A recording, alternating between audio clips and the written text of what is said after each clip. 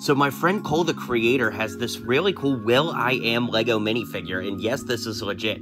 It looks like around 2016 or so, Lego created these in partnership with Will.I.Am, and they only made 400, and Cole has number 9, which is insane to see in person. But anyways, this is one of the rarest Lego minifigures ever at only 400 made, and it looks like it was made for a charity event in 2016, so not only is it limited, but it wasn't exactly easy to get back in the day either.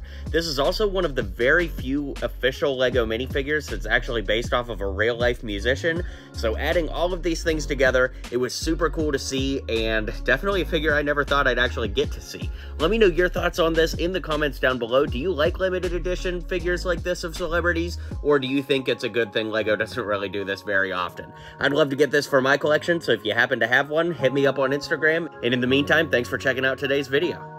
If you liked what you saw and you liked what you heard, feel free to click that subscribe button for more LEGO videos coming in the near future.